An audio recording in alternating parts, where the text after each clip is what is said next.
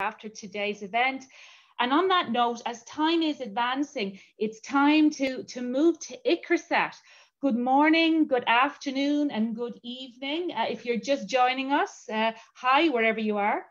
You're very welcome to the Marathon Spotlight event, which is taking us on a 13-hour journey around the world.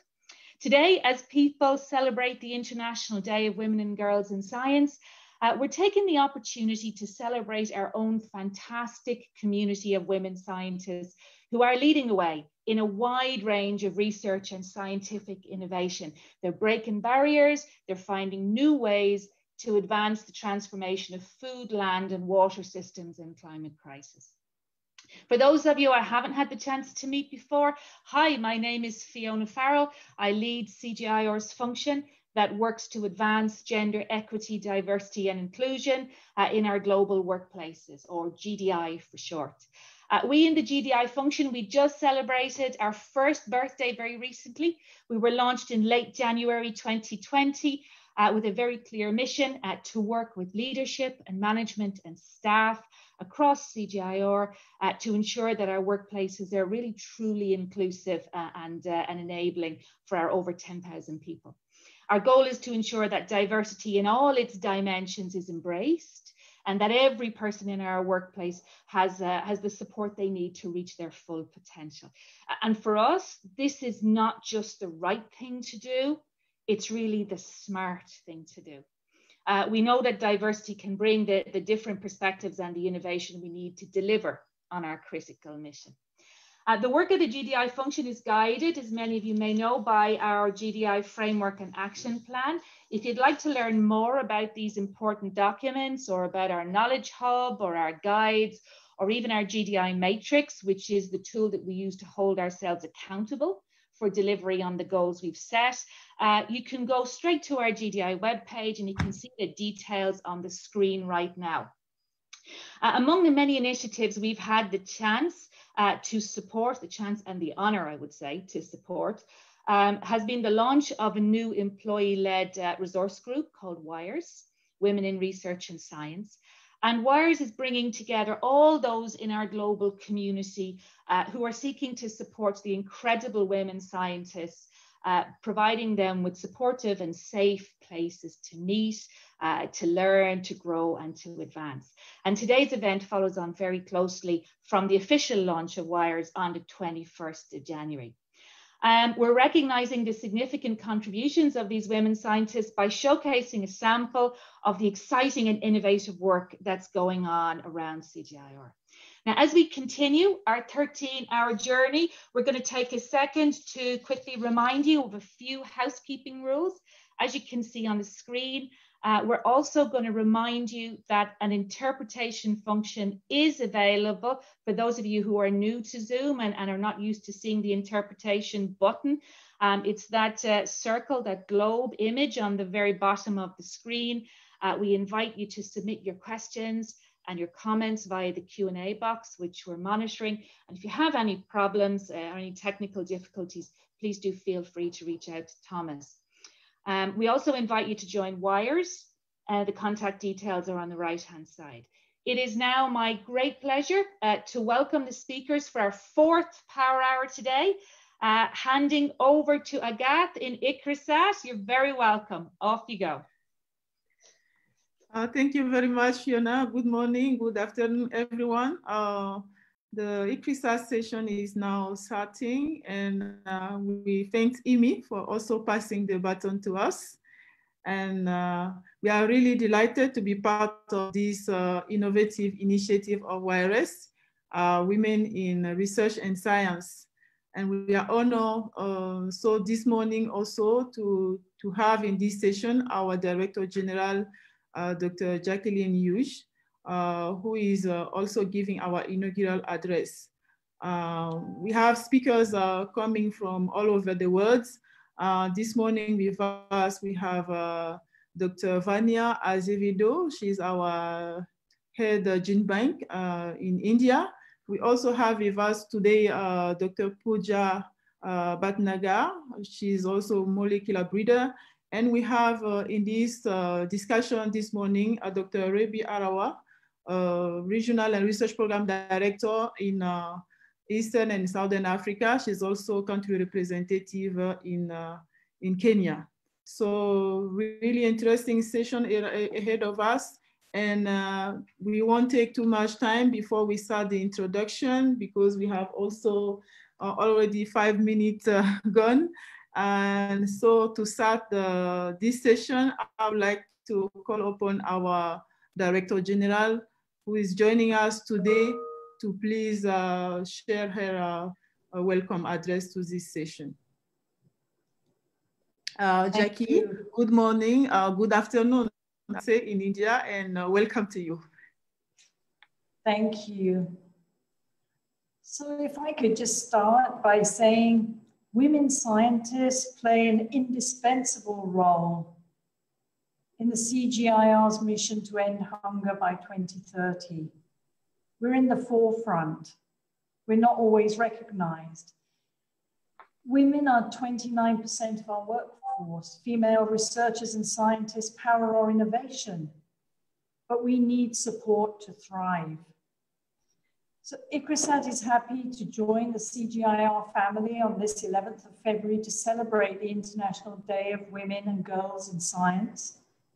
The day focuses on the reality that science and gender equality are both vital for the achievement of internationally and nationally agreed development goals. At ICRISAT, we believe that SDGs can be achieved when full and equal access to and participation in science for women and girls happens, and further gender equality and empowerment of women is guaranteed. It's sad that we have to say, should be guaranteed. It should be natural. We never hear the plea for men and boys to have their contribution guaranteed, but perhaps there will be a day that that is so. The recent launch of the new CGIAR employee-led research resource group, my apologies, called WIRES, Women in Research and Science, is a great milestone in this journey. It's also a great example of the innovative ways we're using to explore, to advance gender diversity and inclusion in our work and delivery. The contributions by women and girls in sciences, I believe, and I'm sure you feel, has suffered from stereotypes. There's always a certain kind of woman fitting into a certain kind of men's environment. We've got to increase the visibility of women in research, increase the visibility of women professionals, ensuring voices are not only heard, but listened to, and contributions recognized and valued. This marathon, and marathon it is a great opportunity. And I'd like to thank the Women in Science and Research Employee-Led Resource Group for holding this and asking me to speak.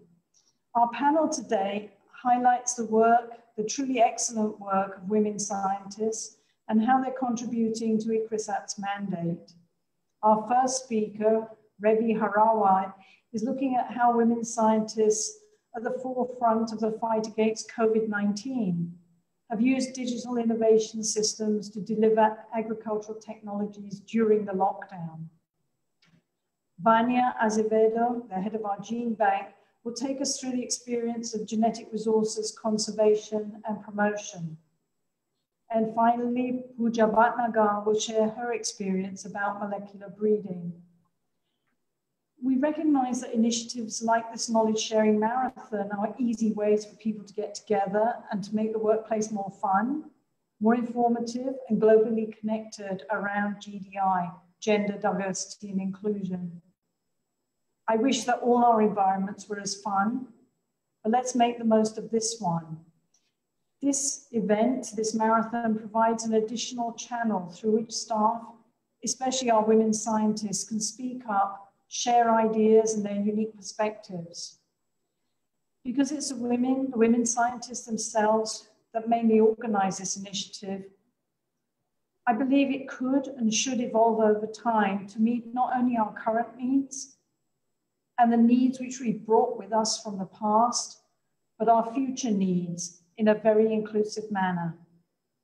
I'd like to encourage the Women in Research and Science employee-led resource group that we're talking about to continue this dialogue that we hear in this marathon and to highlight GDI in various fora, as I just did in an ICAR event on pulses with ICRISAT and ICARDA and the Indian Institute of Pulses Research. Do it freely, bring it in whenever you can, the needs of women in science. Focus on it for career development, for our work-life balance, as well as developing mentoring opportunities, which is also simply put as help each other and support each other. So Agath, over to you. I'm looking forward to hearing the first speaker. Thank you. Thank you very much, Jackie, for really these inspirational words. You are not only our DG, but you're also an inspiration to all of us. Prominent scientists, you are an excellent science manager and a leader in research and development. So please stay with us, and we now introduce a video by Vania. We changed a bit the order. We wanted to show first the Genebank and the fantastic work that they are doing there to maintain our genetic resource and also promote the use of it. So welcome Vania. Vania is the head Genebank. She's based in India. Vania joined ICRISAT after a rewarding career working in plant genetic research with the Brazilian Agricultural Research Corporation, Embrapa. She has applied her expertise to ensure that crop diversity is entrusted to her and safeguarded. Today she has a video introducing you to ICRISAT Genebank and the importance of the resource to the world. So let's see the video that you have, Vania, and we'll talk after. Thank you, Agatha. I will share my screen. I hope it works. Can you see it? Yes, I can see it. 11 okay. Crops. 6 of the mandate crops that ICRISAT is working with: sorghum, pear millet, finger millet, chickpea, pigeon pea, and groundnut, and other 5 small millets. Our objective is to maintain the diversity of this material, of these crops, and provide this material to all the users inside ICRISAT and outside ICRISAT, and also outside India.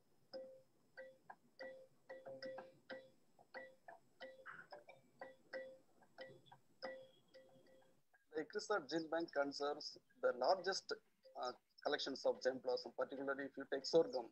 The ICRISAT is the largest collection in the world, and it conserves over 41,000 germplasm accession. It provides diversity to the researchers, that what is needed.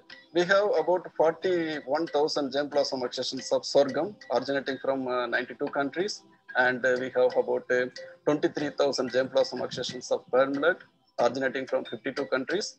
And we have about 11,500 accessions of small millets, 6 small millets. That 6 small millets include finger millet, foxtail millet, proso millet, barnyard millet, kodo millet, and little millet. Every season we used to decide how much accessions, how many accessions we have distributed, and how many we have to multiply that accession, and how many we are having poor viability and poor quantity.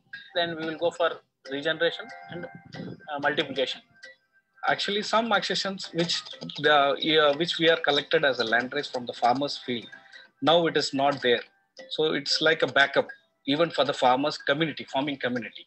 Right now, we have conserved around 111,000 accessions are already safely duplicated in small bird. The seeds are there in black box. They still belong to ICRISAT. We are the only ones who can access that material if necessary. But it's a way to have another safety copy of the entire collection in a different country. And every year we have new material, so every year we have to send new accessions to Svalbard to guarantee a copy of the entire collection. Diversity within crop is required for sustainable agriculture, and diversity among crops is also required for sustainable agriculture for food and nutritional security. So we need to enhance and broaden the genetic base of cultivar to sustain the agriculture. So that's the main purpose of our Genebank, to maintain the food security of our future generations. Gene banks everywhere are very important in a way to guarantee the conservation of the diversity of the crops. For the scientists to be able to answer very fast to the different demands. So we never know what is coming and the demands are changing. In the past, we were always focusing yield. Now we are more interested in nutrition. We have a different disease. We have climate change. So how we need to work with this material and make them adapted to the different kind of environments. So gene banks are very important in a way to guarantee the conservation of the biggest diversity as possible to allow us to answer to all these changes and to all these demands.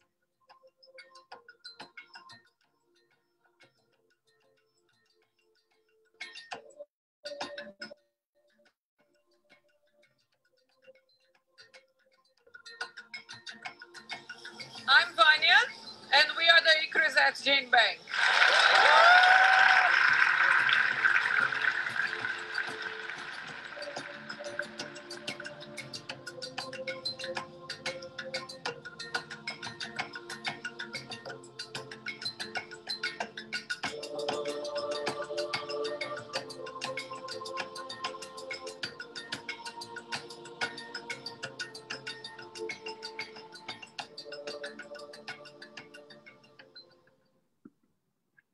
Thanks so much, Vania, for this excellent video on the wonderful work that you are doing at ICRISAT Gene Bank there. We will be right back to you for more questions and insight about your work.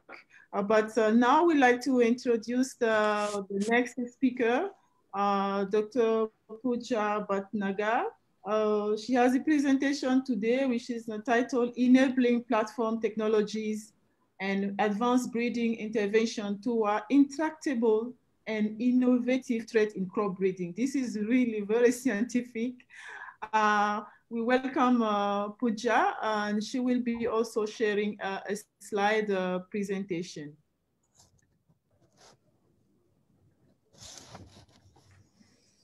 Okay. Good morning, good afternoon, Pooja. Please over to you for your presentation. Good afternoon, Agathe, and hello, everyone. I'll just try to share my screen. Yes, please. If you can please give me a second. I don't know why it is asking me preferences.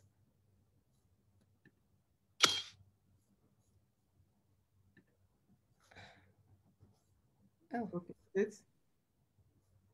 Agathe, can you do it for me from there, please? Because I have just one slide because I don't know why it's giving me a problem. I'm unable to share my screen. Let me try. Sorry about that.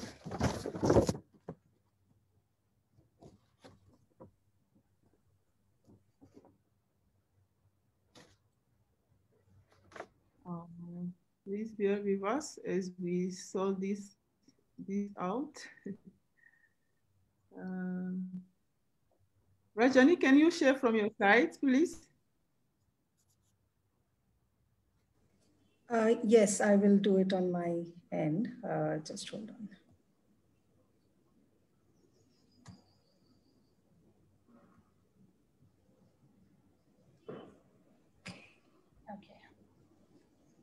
Okay. Can you see it?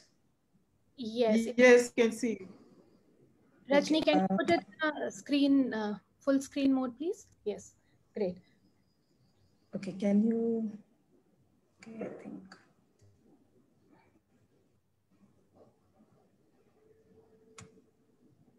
All right. Yeah, there you go. Okay, great. Thank you. Thank you for inviting me to talk today and share our work briefly, what we have been doing at ICRISAT around enabling platform technologies and advanced breeding interventions for future traits or maybe intractable traits for our crop breeding pipelines. Rajni, can you please take me to the next slide?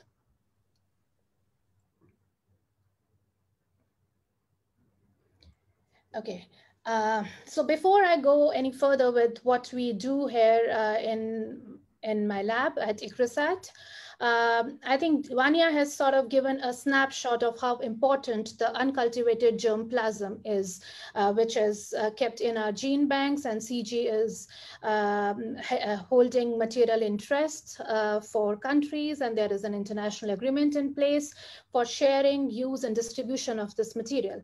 I'll be just taking you to the other side of things around, the traits that are really not available in the elite breeding populations, and the breeders, they are not able to sort of tap into the germplasm for some of the future traits in a scenario where we operate as on today, the complex farming systems that face challenges of poverty, malnutrition, and unsustainable use of natural resources. And for that, we would need integrated solutions. So the work that we do in my lab at ICRISAT at the headquarters in Hyderabad is around bringing that kind of, or inducing that kind of variability, which is not available with either the breeders or with the gene bank, for immediate use. So we are involved in essentially developing the basic and applied knowledge to develop the egg biotech and advanced breeding interventions.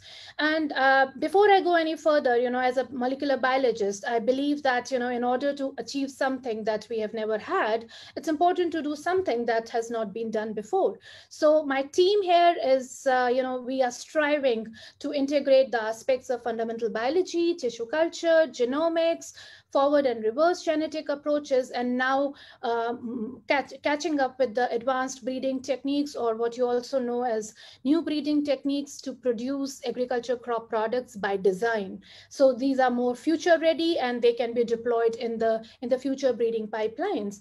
And what we do here is, using the cutting edge tools and technologies, we improve the genetics of the crops, include crops that we term as GLDC crops like chickpea, pigeon pea, groundnut, sorghum, and pearl millet, for future readiness, and of course for contribution to sustainable agriculture, poverty reduction, nutritional impacts towards the SDGs. So what we do here is sort of bringing what we have in the gene bank closer to the breeding material, what the farmers would eventually have as varieties growing in their field. So it aligns the breeding priorities, of course, bringing innovative solutions for accelerating the varietal development for these very important food and nutritional security crops. And over years, my team, in collaboration with various national and international partners, both in public and private sectors, have demonstrated breakthroughs in tackling a number of seemingly very difficult, or what we also call intractable problems, that have eluded conventional plant breeding approaches for several decades. So that has been our constant effort to bring these solutions to the forefront, and so that they can be deployed by the breeding pipelines.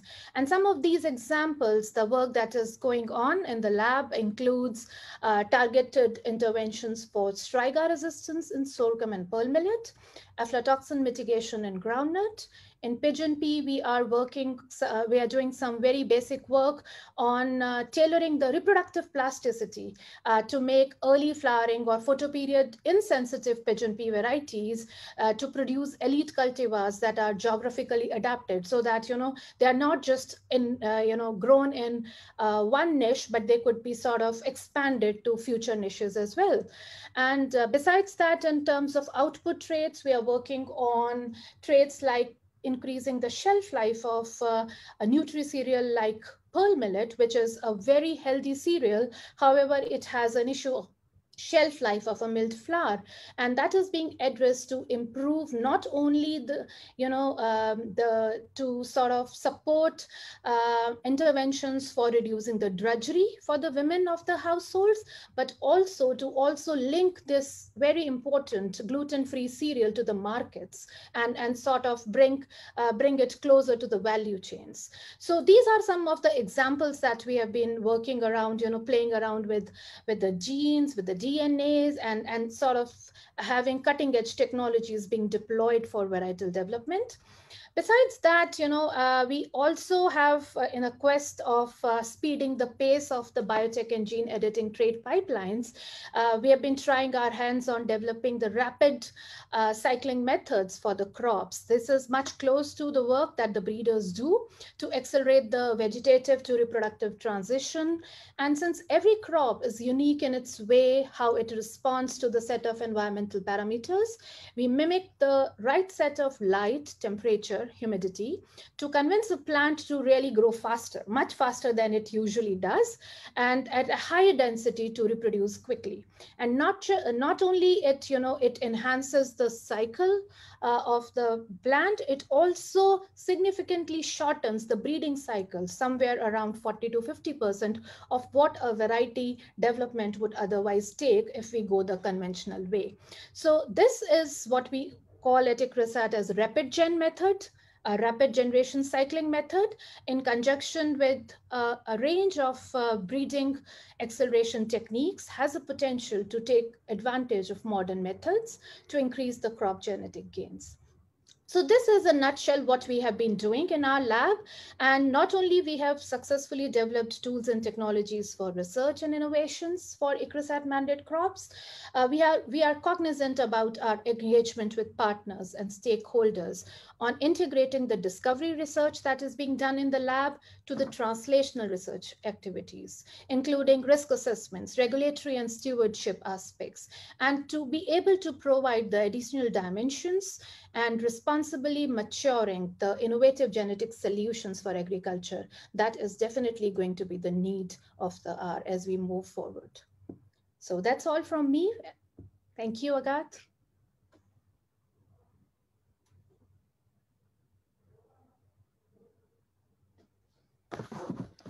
Agat, you are muted. Sorry. We want to know more about your expertise in this field, so we'll come back to you for more questions. And before that, I would like now to go into more presentation, this time with Rebbie Harawa. She's our Regional and Research Program Director in Eastern and Southern Africa. And I'd like to hand over to Rajani this time to guide us through the discussion or the presentation with Rebbie Harawa. Rajani, over to you, please. Okay, so welcome, Dr. Rebbie. As Agat mentioned, Rebbie is the Regional and Research Program Director of Eastern and Southern Africa. And today she's going to tell us a little bit about how they used digital innovations to deliver agricultural solutions in Kenya. Over to you, Rebbie. Welcome. Yes, we shall share the screen of Rebbie for Rebbie this time also. Are you going to screen it? Are you going to share the screen? Yes. Thank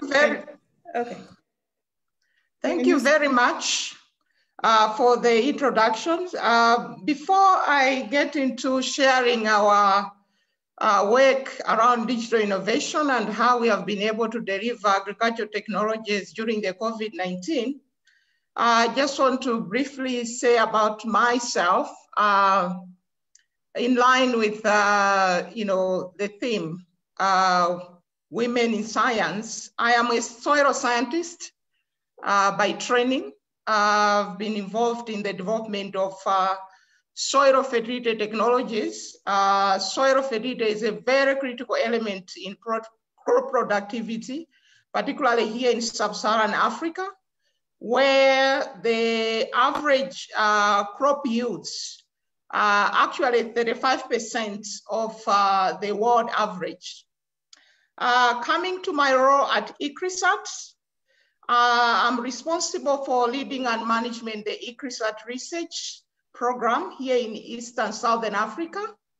And we have work around crop development, crop technology development, but also the development of integrated agronomic solutions.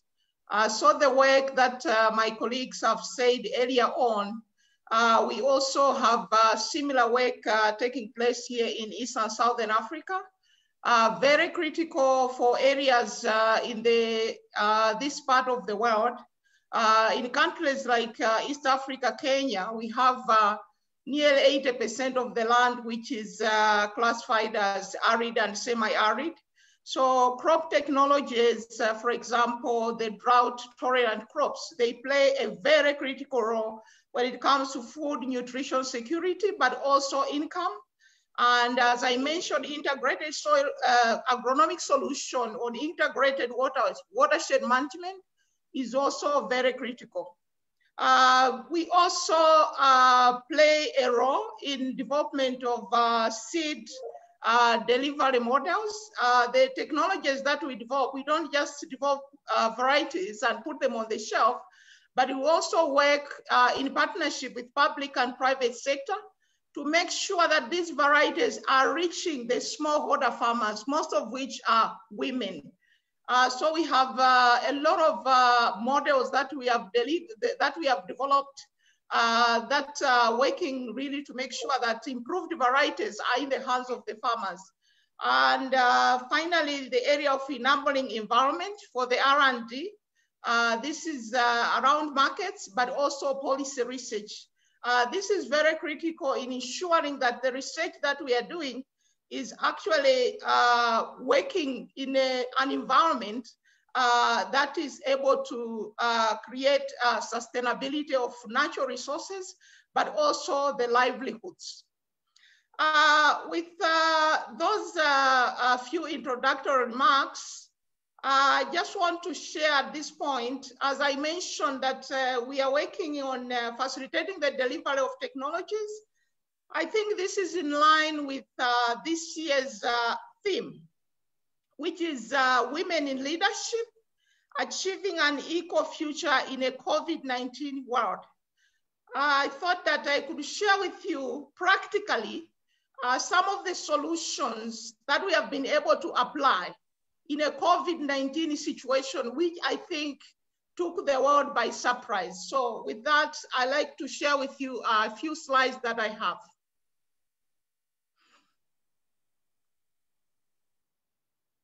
Shall we go? Yes, please.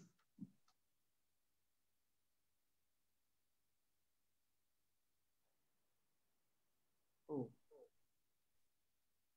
Do you see the slides? I can't see them. Ooh. No, not yet, Agatha. So as Agatha is trying to tweak the technology, just to say that here in Kenya, when we had the COVID lockdowns, which started in March, it was at the very critical stage of agriculture. It was at a time when the main cropping season was starting. And this is the time when farmers, they need to have access to seeds. And as you know that the lockdowns continued from March to almost part of the year. So you are basically looking at the whole cropping cycle. Beyond accessing seeds, they need to have extension advisory. They need to be guided on the agronomy, the spacing. They need to be guided on the weeding. And throughout the whole cropping season, they also need to get a place where they need to sell their crops. So it's everything that has to do with agriculture found itself in these lockdowns. I think most of the movements in this, in the city were basically restricted. And most of the people basically that provide all the solutions that we are talking about, the extension advisory services, we are not able to do it. But because of the digital innovations that we have, I think we are able to reach out to smallholder farmers by providing them the digital solution, by providing them the agricultural advisory services that we are talking about. So I can now see the slides. Can you put them in a presentation mode? Yes, I'm doing that now. Okay, great.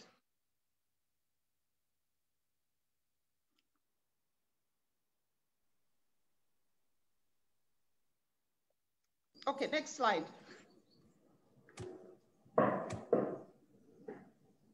Okay, so the digital for agriculture is another area that ICRISAT is focusing on.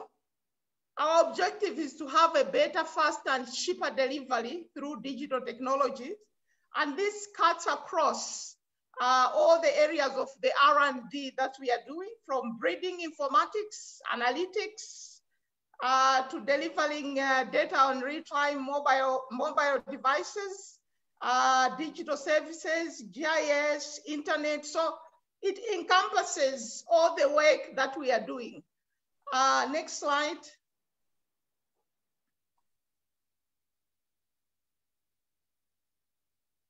So as I mentioned, that we are taking unawares, like in our case here, we are implementing a project in partnership with government, CGIAR centers and private sector, where we are accelerating value chain development of drought tolerant crops. For example, the legumes like pigeon peas, and also cereals like sorghum and millets. So as I indicated, this came at the lockdowns came at a time when farmers needed to start planting, and we were able to deliver information in terms of climate, weather. It's very critical in the areas where we are working because of the rainfall situation. We are always, we are required to guide farmers. What week should they plant? What day should they plant? And how should they plant? And that information, we were able to deliver it through our digital platforms. But going further, even delivering the good agronomic practices, guiding them in terms of all the agronomies that are required, market information, but also the nutrition information. I think most of you are aware that COVID, at the very beginning, it was very clear that people need to have good nutrition in order to have resistance in their bodies. And so it was very critical that this information should be able to reach the communities that we work with. So by the end of the year, we are able to, the cropping season, we are able to deliver, several messages, 900,000 SMSs with a lot of interaction between the extension staff as well as the farmers, reaching out to 22,000 households, out of which 60% were actually women. And with these messages, you can see that they were able to cascade them on the nutrition aspect, even bringing the other communities to where they were able to share this information. So in a nutshell, this is what I wanted to share in how we have been able to use our innovations to advance the agricultural technologies during this COVID-19 lockdowns here in Kenya. Thank you very much. Over to you, Agatha. Thank you so much, Rebbie. We are now going into our discussion, our moderated discussion. So you will be coming back again and discuss with us.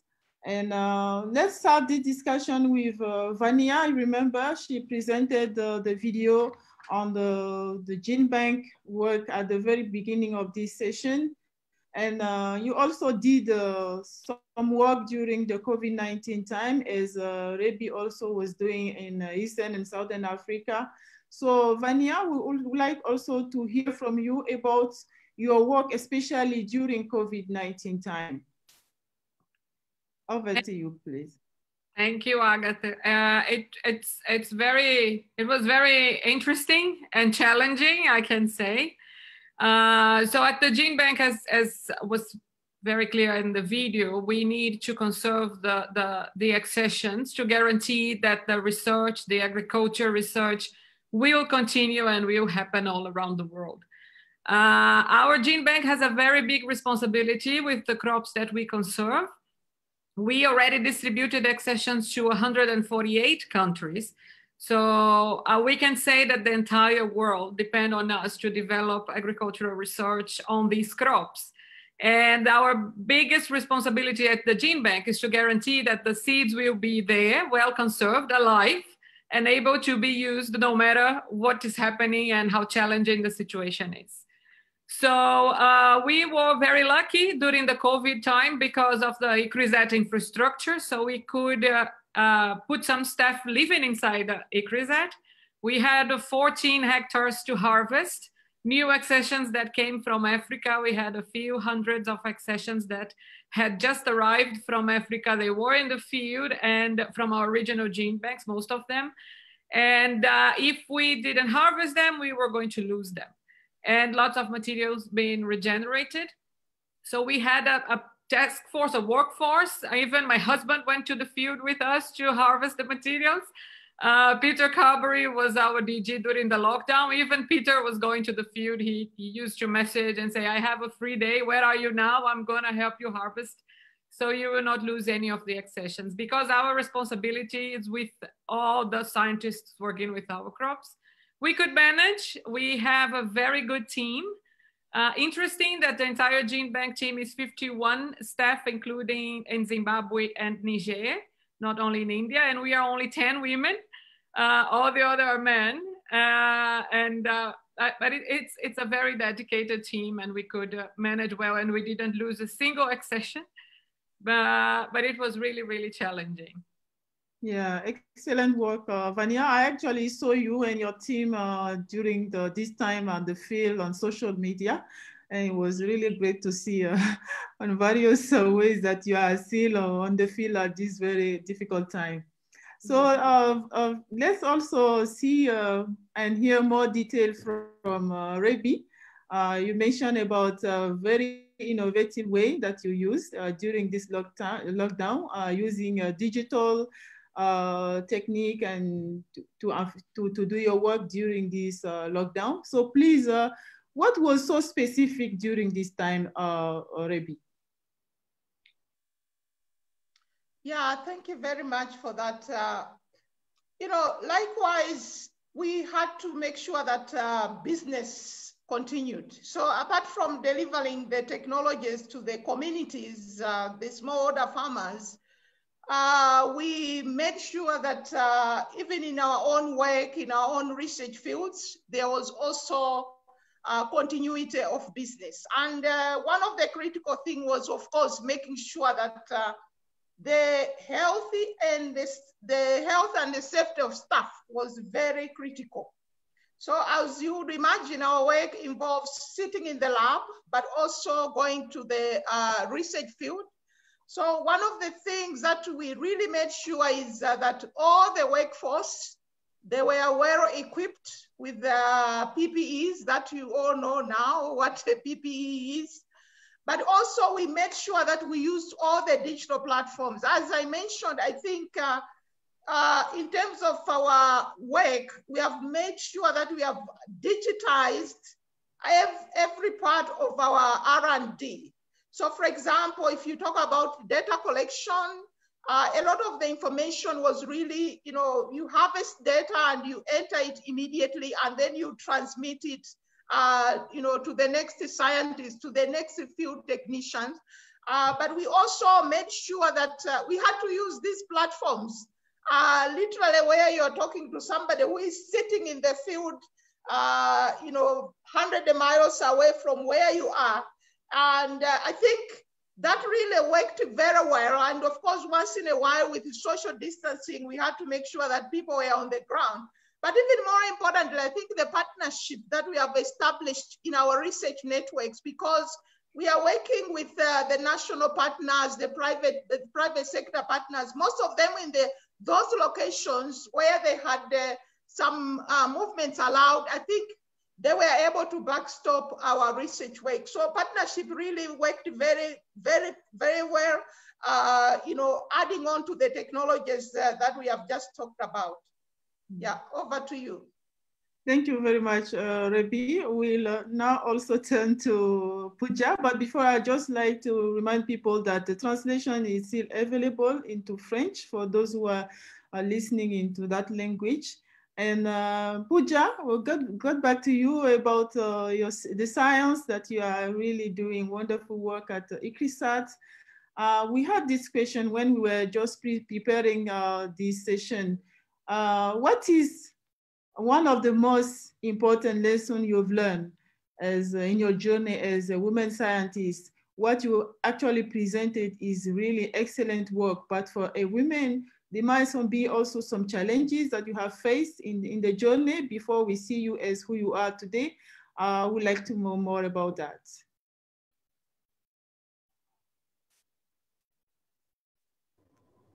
Okay, thank you, Agathe. Before I answer that question, actually, I would like to just say that it's the attitude that's the foundation of success. And attitude is not like a handkerchief, like his or hers. So, you know, attitude is attitude, you know, irrespective of what the gender is.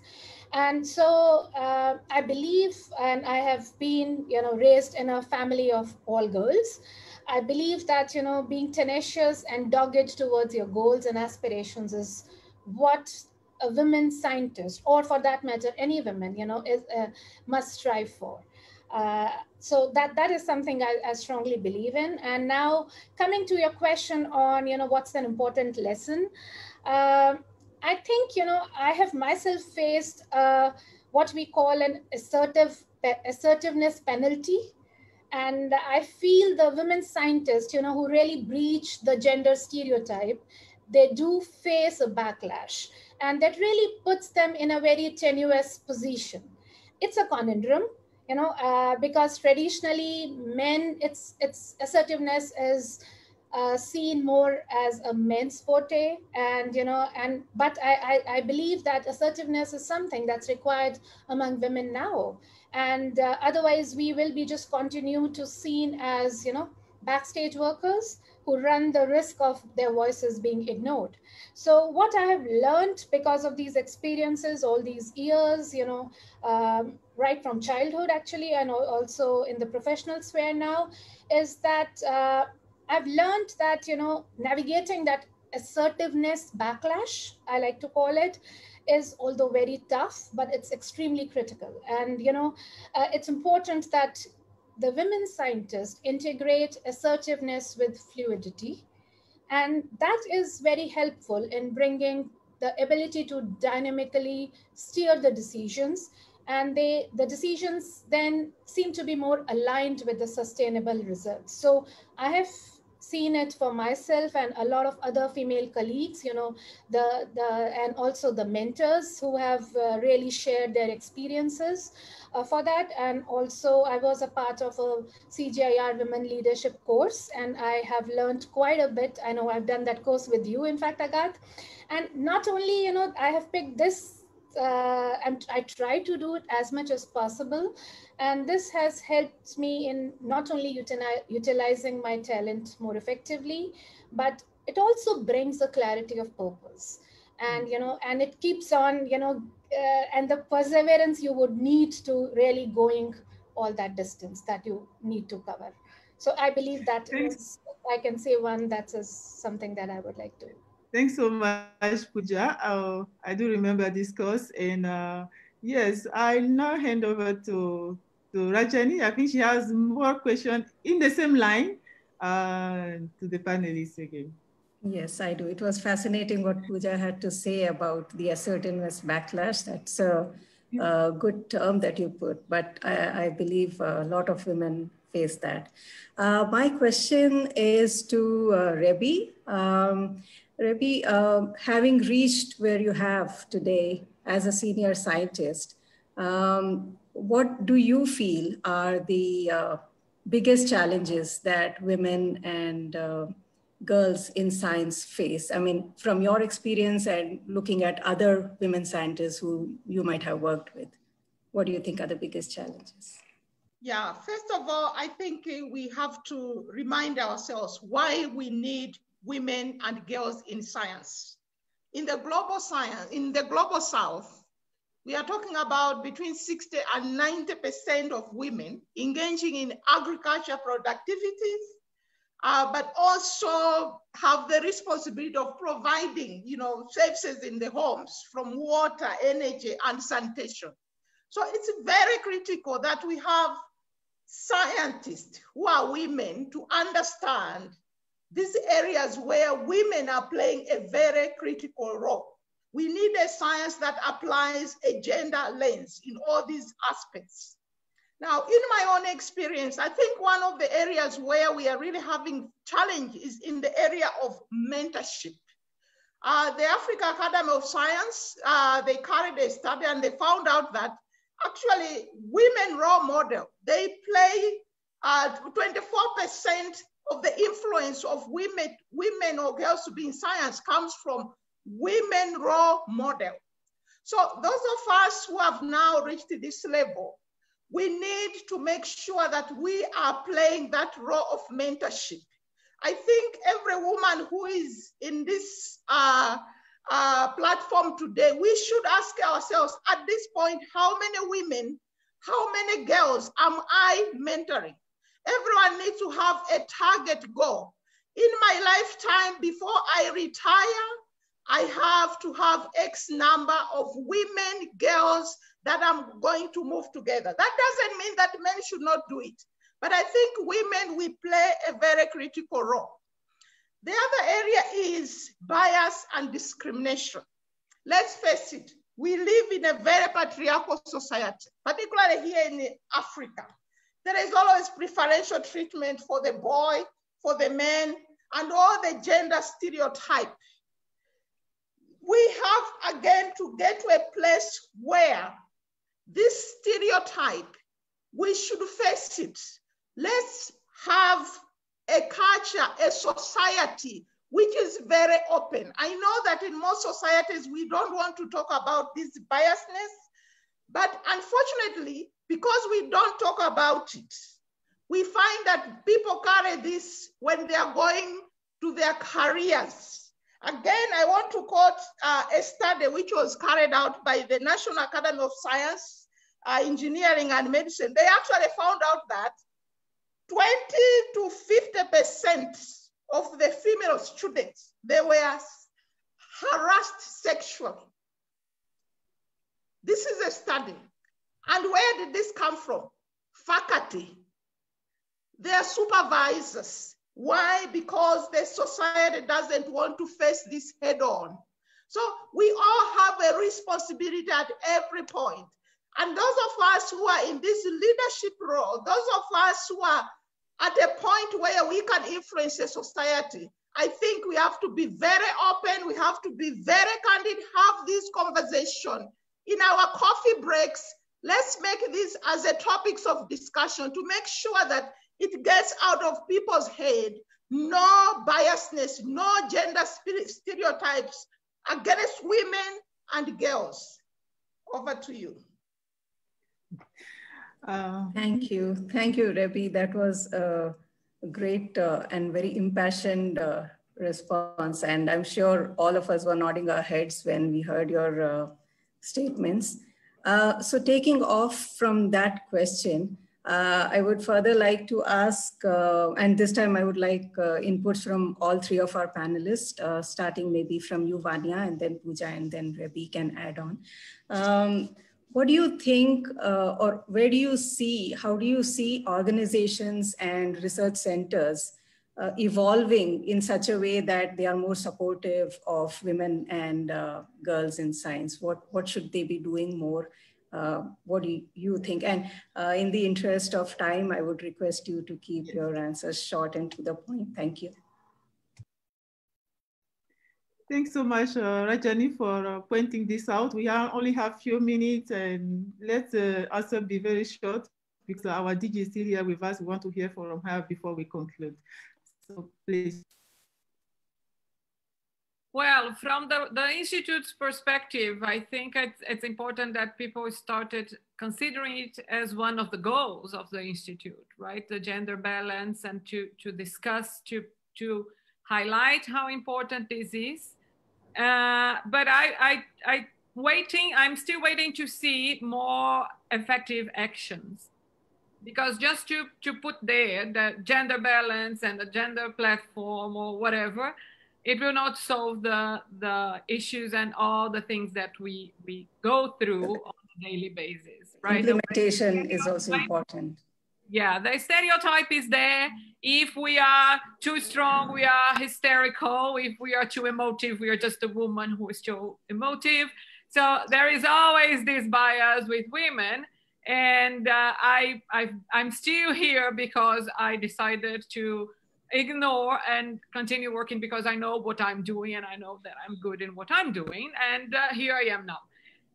But this is there on our daily work. And so more than talking and having platforms and an event like this, that I believe that 90% are women. So we are just talking to ourselves. We are not, most probably not reaching most of the men, which are the majority of the CGIAR. But it's a start, but it's a very small start. We have much more to do. Great, thank you. Pooja, your take on this? I think I agree with what Vania said. You know, if you really want to have a great party, we just don't need to invite people. We also need to make them dance somehow. And, you know, it's important, right? You know, while we have these quotas of bringing more and more women in organization, there are policy level decisions happening, which is a good beginning. But we also need to make sure that there is a need to create a culture in the organizations that facilitates women scientists and women professionals in navigating the systems which are actually historically designed for men. So, you know, that kind of a cultural change is important. And I believe, you know, that is something that the next level of, we are having this conversation, and that's probably is the next level of evolution. Okay. Great. So, thank you. Yeah, thank you so much. We are facing really constraint of time. So for the sake of time, I would like ask maybe the latest question to our Director General, and she will also conclude our meeting. Dear Jackie, what something you feel a young scientist needs in order to succeed in science and career, and perhaps in life also? And we also mentioned about this gender bias, and also what the institution need to do. So please, over to you to advise. Thank you, Agathe. I've got 4 very short points. All the ICRISAT staff know that I'm very short and sharp in what I say. The first one, be confident in what you know and in what you believe.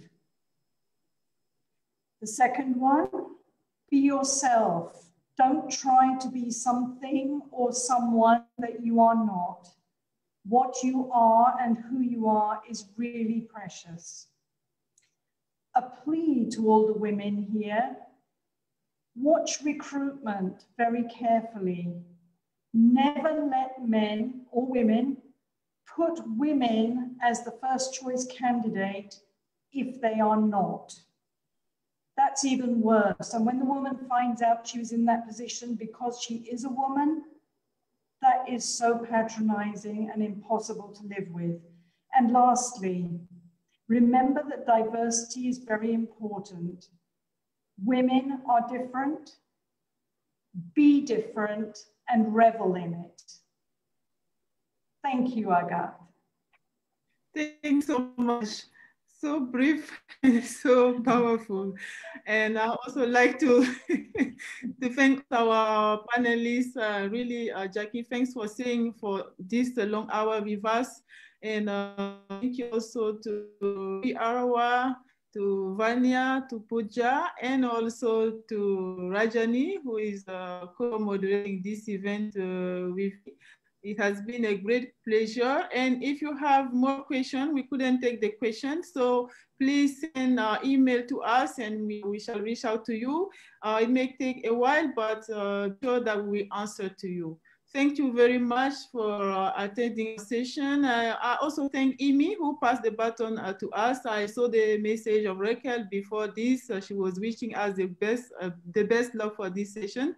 So thank you very much, and have a good day, good evening, and over to you, Fiona.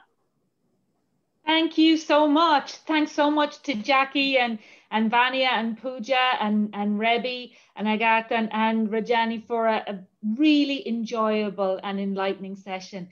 From where I sit, having been in all the sessions, it's amazing to see that there are some common themes that are continuing to rise throughout the discussion. And one of them is really the importance of role modeling and mentoring. That's been brought up, I think, in almost all of the sessions. But I mean, also some really important points there around bias and discrimination and I like the phrase assertiveness penalty. Really nice point there as well. And thanks so much, Jackie, for that great advice. Merci beaucoup also to our great interpreters, Helene and Isabel.